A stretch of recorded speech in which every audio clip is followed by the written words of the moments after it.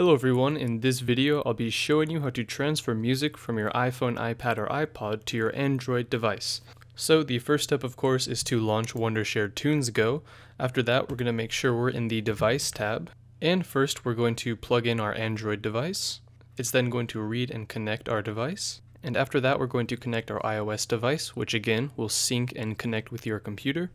And now we have two methods to transfer our songs. We can either transfer selective songs or we can transfer all of the songs. So to transfer select songs with our iPod selected, with our iOS device selected, we're going to go to Music and it will load up all of the songs on our device. We'll go ahead and select a few songs we want to transfer, and then we're going to go ahead and right click on those songs and export to our Android device. And now it's going to transfer all of those songs we've selected directly onto our Android device. And when that's complete, all of those will be automatically added to our device. You can also select all of the songs you want to transfer and go to the top right where it says export, and from here you can also export to your Android device. If we go back and select our iOS device, we now have an option to transfer all of the music at one time. Currently this is only available on the Windows version, but it's a really unique feature, and let's go ahead and do it.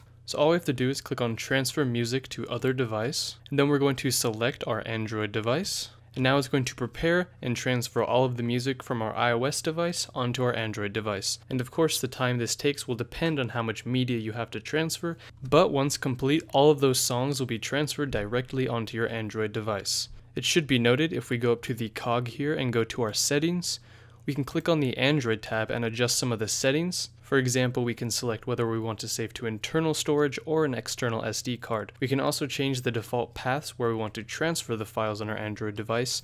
So for example, if we didn't want our music in this specific folder, we could go ahead and change it, click on OK, and restart the program to apply those changes. And that is it for this tutorial. I hope you guys enjoyed. That is how you transfer music from your iPhone, iPad, or iPod to your Android device.